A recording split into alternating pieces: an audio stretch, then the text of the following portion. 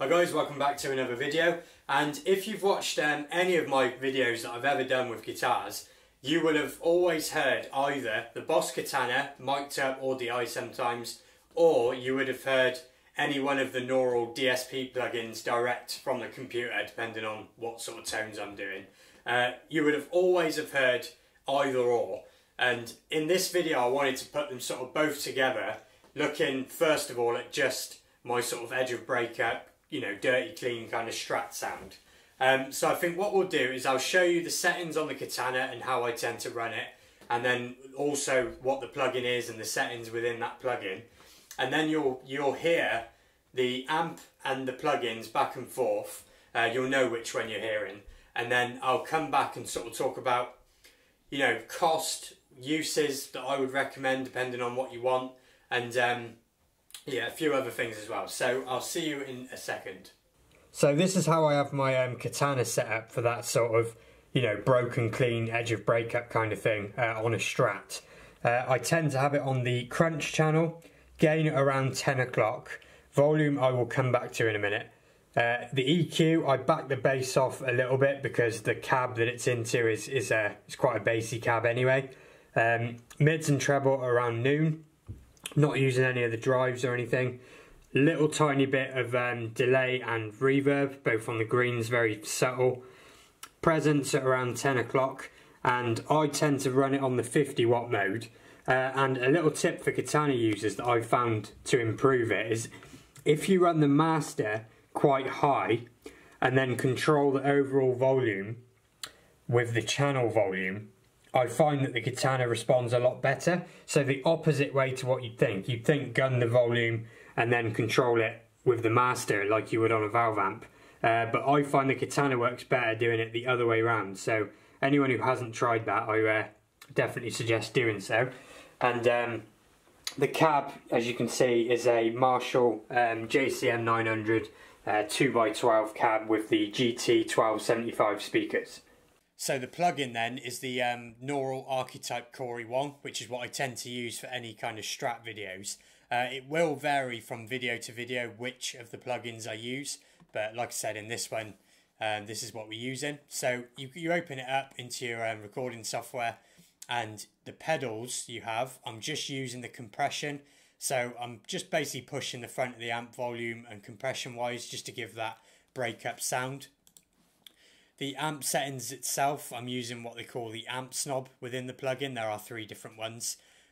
Set reasonably flat. Again, I'm just pushing the volume a little bit. And then with the EQ, I'm just adding a tiny bit of mid-range just to help with that edge of breakup kind of sound. And then on the speakers, it's simulating a 2x12 cab with 2 microphones, like I said before. And that's the settings for each one, left and right there. And then I'm just adding a little tiny bit of subtle reverb. And this plugin is being run on the left and right channel. So you're hearing both of them at the same time, split left and right.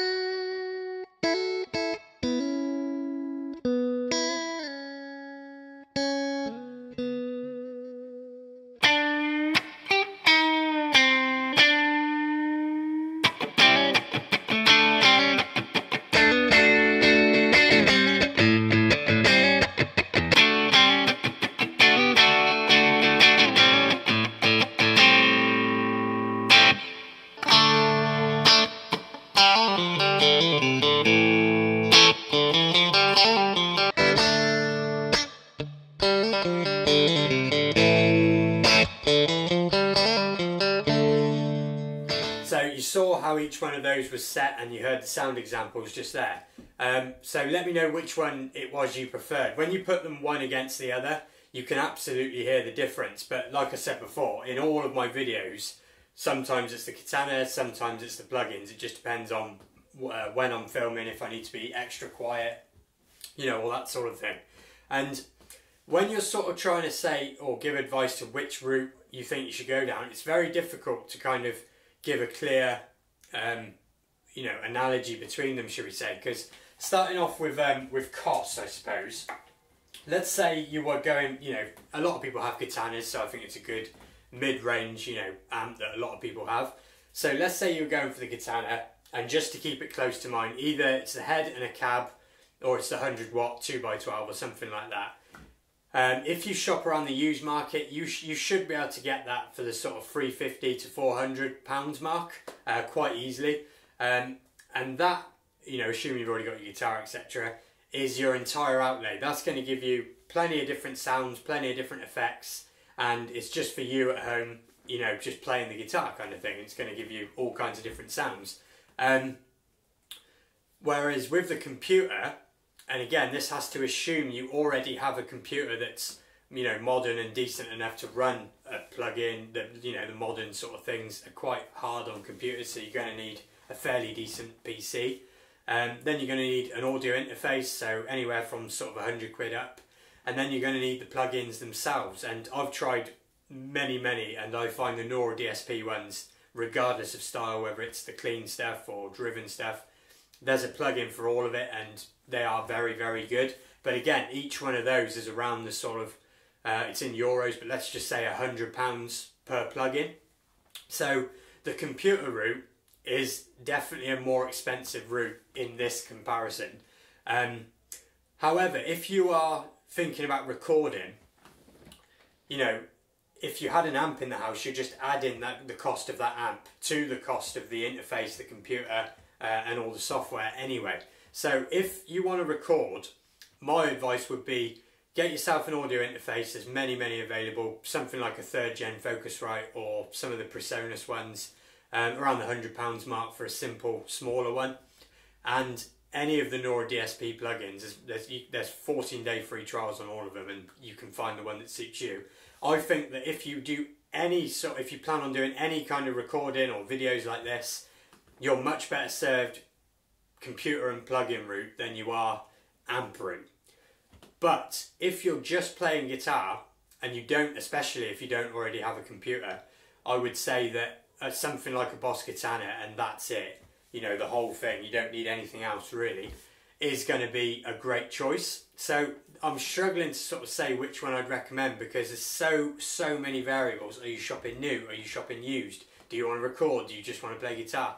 It's a very difficult thing to say. But from this video, tell me which one of the sounds, just purely sound speaking, you prefer.